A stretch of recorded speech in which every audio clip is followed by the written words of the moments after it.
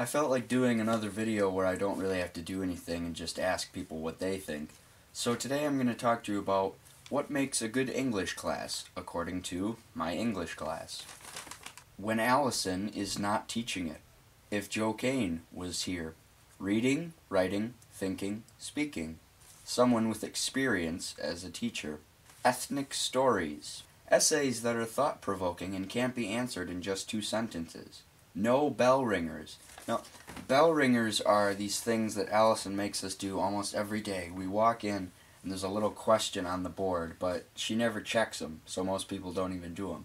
Thinking, analysis, and discussion.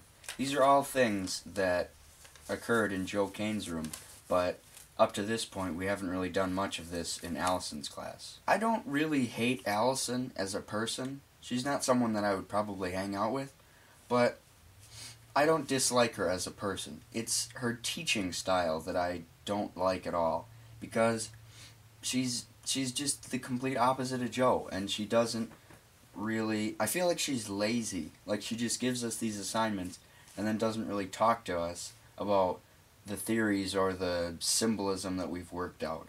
She just gives us assignments and moves on. Avoid cliches. And finally, the number one thing that makes a good English class is books. Hey, I didn't write any... Well, technically I did write this, but I didn't come up with it. You can't write that crap.